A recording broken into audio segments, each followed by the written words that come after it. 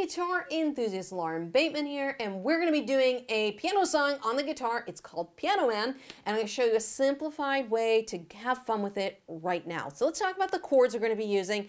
Now this song has a lot of slash chords because of the nature of the piano. So we're going to be simplifying this. It won't be at the absolute beginner level, but we do have a lot of open chords. We have a C chord, G chord, we have a D chord, a D7 chord, and D7 and D are interchangeable, but it's going to sound much better if you can play that D7 chord. We also have an A minor chord that's going to come in, and then we do have an F chord. Oh, sorry, it's a bar chord, but caveat, you could use this F major 7 chord, which makes it really easy to go between F and C. Okay, and I'll do a little bit of playing with both for you. I do like the sound of the full bar chord, but if you have trouble with bar chords, this F major 7 to C, I mean, you can just look at that. I'm playing this 4 major F major 7. First and third fingers stay in place. And then I just have to move kind of this middle finger up and down.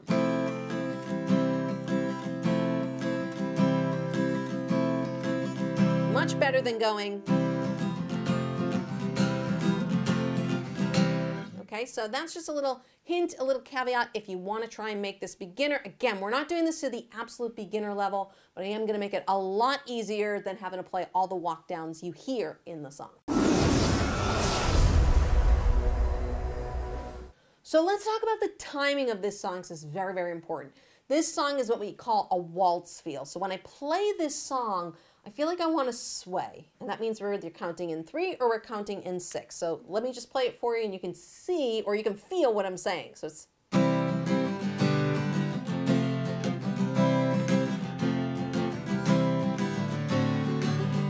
how it has this sway, da da da da da da. So we're swaying back and forth with this strumming. So we're going to start off, it's in 6/8 time. So what that means is we're counting to 6. 1, 2, 3, 4, 5, 6. 1, 2, 3, 4, 5, 6.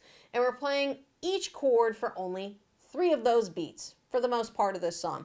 So if I take this first verse, my first 4 chords are going to be a C chord, a G chord, an F chord, or an F major 7, and then back to a C chord. Okay, so again, C, G, F, C. So if I take that, it would be 1, 2, 3, 1, 2, 3, 1, 2, 3, 1, 2, 3. Okay, most simplest form. Or 1, 2, 3, 4, 5, 6. 1, 2, 3, 4, 5, 6. So this is a little tip for you, you know, when you're counting. So this song is in 6/8. So you should be counting 1, 2, 3, 4, 5, 6. But when I have songs like this where there's a lot of chord changes, I will just count to 3 twice. Because if you do that, 1, 2, 3, 1, 2, 3, that's 6 beats, right? So whether you're counting 1, 2, 3, 4, 5, 6, or 1, 2, 3, 1, 2, 3, doesn't really make a difference here. So I tend to count in 3s when they're splitting measures. So if I go through that, it'd be 1, 2, 3, 1, 2, 3, 1, 2, 3, 1, 2, 3. And now if we put all down strums, it's going to sound like this. 1, 2, 3, 1, 2, 3, 1, 2, 3. The regular crowd shuffles in. There's an old man sitting next to me, making love to his tonic and gin. Okay, see, I just did F major 7 there. Works totally fine. Okay, no issues there. So that is kind of the simple way to go about strumming this song. But if you heard me, I kind of had a flow to it. Okay, and that's how, when I would perform this song live, that's how I would play it.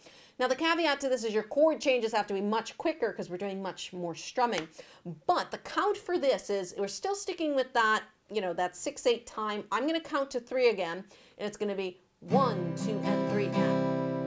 So it's down, down, up, down, up. And we're going to be doing that once per chord. Down, down, up, down, up, down, down, up, down, up, down, down, up, down, up.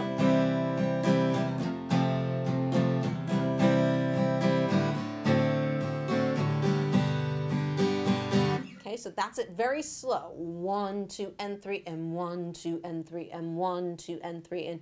And then at full speed, it's a little bit more peppier. So it's kind of 1, 2, 3, 1, 2, 3. 1, 2, and 3, and 1, 2, and 3, and 1.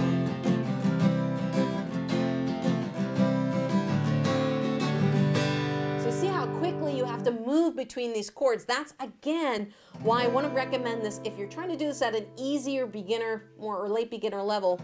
Using that F major 7 is going to help you go between F, C, F, C. It's going to help you switch between those chords much, much easier. So if you go over to my website, laurenbateman.com, you'll see all the notes for this song. You're going to see a lot of slash chords. So you might see something that says G/B or F/A. And all we're going to do is we're just going to play the first chord. All right. This is accommodating for all the piano walk downs, you know.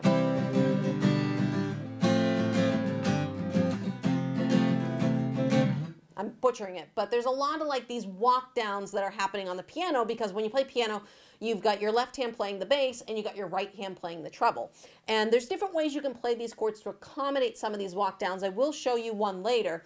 But for now, whenever you see a slash chord, you're just going to play the first chord. Ignore the chord after the slash. So if I take a look at this intro, it's going to be C to G, and then F to C. And then it's going to be C chord twice, okay, D7, G, and then we have C, G, F, C, F for a full measure, C, F, and then we're just going to stay on G on the end. Okay, we're not going to do the walk down for that last measure. So let's take this from the intro and play through a little bit, and then I'll talk to you a bit about the la-di-da part. So we're going to get into our A minor chord, and I'll show you an interesting chord we're going to use on that part. But let's take this from the intro. We'll go nice and slow first, and then I'll pick up the speed. So we got a 1, 2, 3, 1, 2, 3.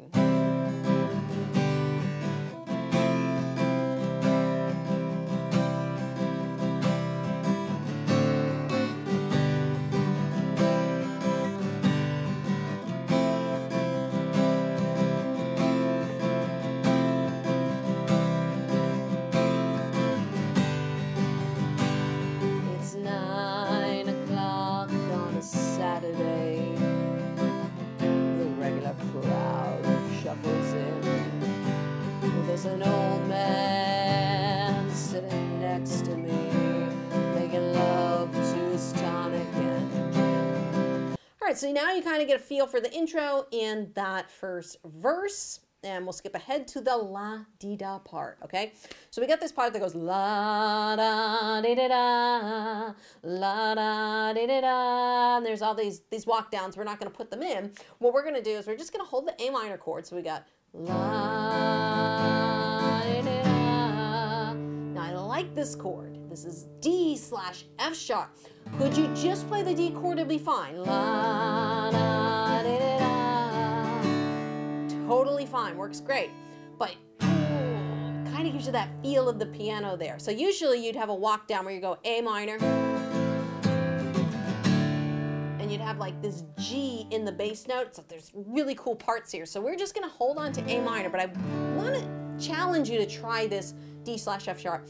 Now I like to do it with my thumb over the top because I'm lazy. My guitar teacher hated that I did it. It's supposed to be done this way. I don't like it. I'm lazy.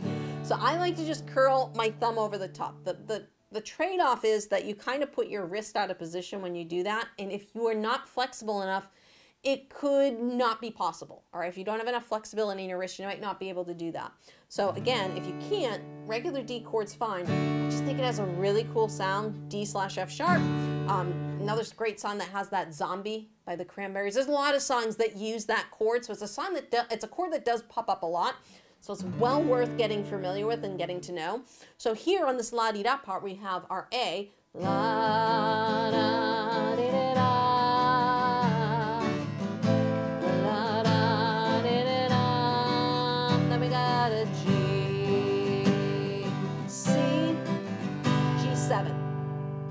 So we have another 7 chord that comes in. This one's easy to get in and out of.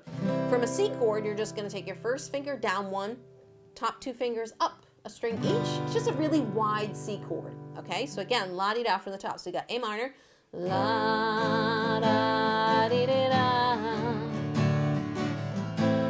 la-da-di-da-da,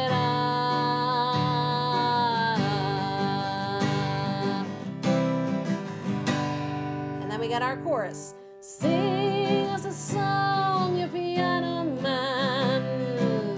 Sing us a song tonight.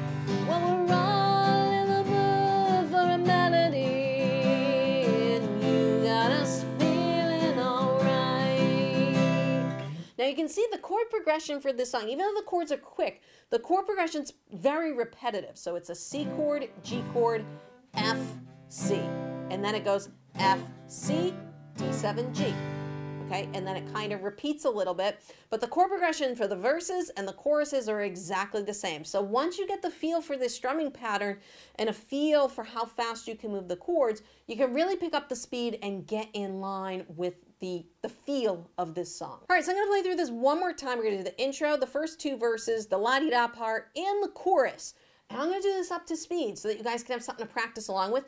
If I'm going too fast, this song is peppy, use the settings cog, slow me down, and you can always go to my website, laurenbateman.com, to follow along with the notes there. So we got 1, 2, 3, 1, 2, 3.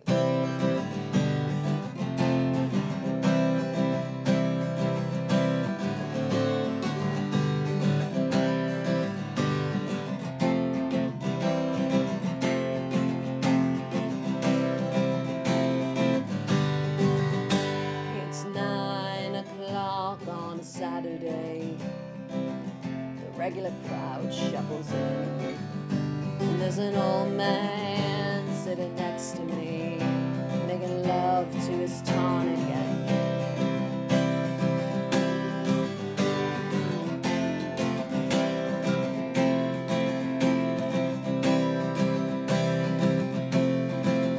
says, son, can you play me a memory? I'm not really sure how it goes, but it's sad and it's sweet, and I knew it complete when I wore a younger man's clothes. La-di-da, la-di-da,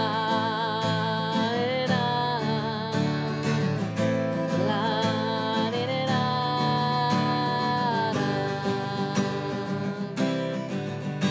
Well, sing us a song, piano man. Sing us a song tonight, and we're all in the mood for a melody. You got us feeling alright. Now, if you enjoy playing songs in this 6/8 time, I would highly recommend you go check out my Norwegian wood lesson right over there by the Beatles. I'm going to show you a cool lead line and some more strumming, almost very similar to what we did in this lesson here.